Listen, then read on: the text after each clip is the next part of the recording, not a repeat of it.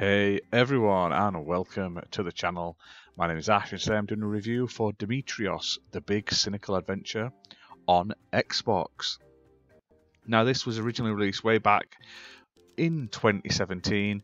It's developed by Cowcat and it's published by them, and they were kind enough to send me a copy of this for this review, so big thank you to them for that. Now, this is a point and click adventure game, sort of styled in those sort of classical games of old that you all come to know and love, and I have covered multiple times on the channel.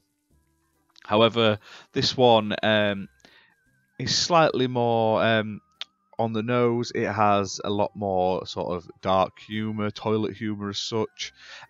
So it does have a slider at the beginning to turn off how much toilet humour is in it. However, if you don't like that kind of humour, I don't think you'd enjoy the game that much overall. Now, I played it with the full settings on because you've got to. I found it, I was laughing at quite a lot of the stuff that was said. It is silly, it's stupid. Some of it's a bit maybe frowned upon by some people, but like I say, that sort of comedy, it doesn't bother me at all. I find it quite funny, basically. But the gameplay itself plays just like every other sort of point-and-click adventure game. You can click on things on the screen, interact with them. You get an inventory of items you can pick up, which you can use on other things. You can combine, etc., etc. The standard sort of stuff. There's even sort of like puzzles in the game as well that you have to sort of work out, like mini-game ones as you progress through to progress to next areas and stuff like that. And these vary from being sort of easy enough to sort of frustratingly difficult, but like I say, they all add to the gameplay. Now, the game itself will take you between about 8 to 10 hours to complete, depending on how much of it you sit and read and how much you interact with and do. Because like I say, if you just skip through it, you'll go quicker. But like I say, if you're wanting to sort of interact with all the items, read all the dialogue, get all of the different endings, including all the bad endings, like there's endings for killing yourself, either on purpose or accidentally, and like being arrested and stuff like that, or being killed by other people. There's a lot of sort of game overs, which do unlock achievements as well, so you're gonna have to get them. Now, one good thing about getting these game overs is you can literally just then click continue straight afterwards, so you don't have to worry about like having to replay any of the content up to the point where you die or get caught or etc. Now, the story is you basically play as a guy who's an antiques dealer in Paris. He's a lazy slob basically, and one night he comes home drunk, gets smacked on the back of the head and is robbed.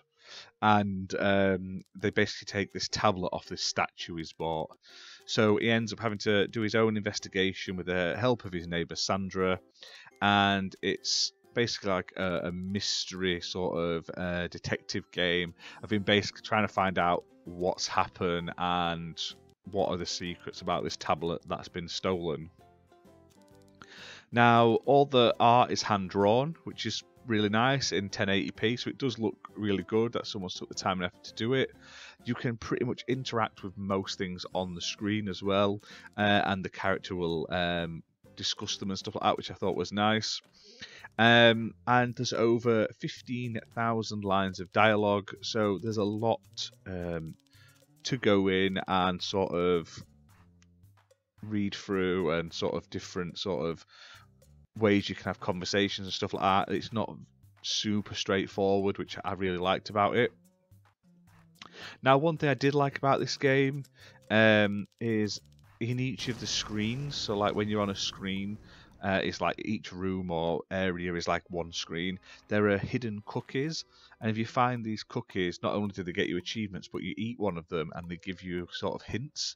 So it means if you're stuck on a screen at a certain point, you can save them up, or you can find one on that screen, eat it, and it sort of gives you a hint and a tip, which I thought was cool. It's sort of like a hidden collectible and a tip, like a tip at the same time.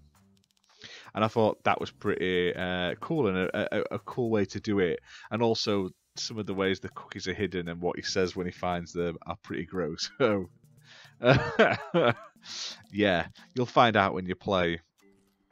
Now, the gameplay itself is pretty solid. The point-and-click adventure style of it, really good. I quite enjoyed it. Like I say, can't go wrong. The characters are a little shallow. Some of the side characters are a bit meh. But like I say, the game itself, the mechanics and everything work really well. You get like a map later on, and like an overworld map where you can teleport between areas to go to different sections. You have a mobile phone where you can ring different people, which is used for certain points and puzzles. And yeah, it's a very well-rounded game. But like I say, obviously, if you're not into the more crude of humours or you're easily offended, this isn't a game for you. But like I say, if you do want to try this game out, you want to have fun, like I say, it isn't the hardest 1000 gamer score either. It's just obviously having to play through it and hit a few of the missable achievements. It's priced at a very good price of £7.99, so I highly recommend checking it out. It's one of the better point-and-click adventure games I have played on the Xbox, so highly recommend it. It's playable on Xbox One and Xbox Series X and S via backwards compatibility. And it's available right now, so you can check that out.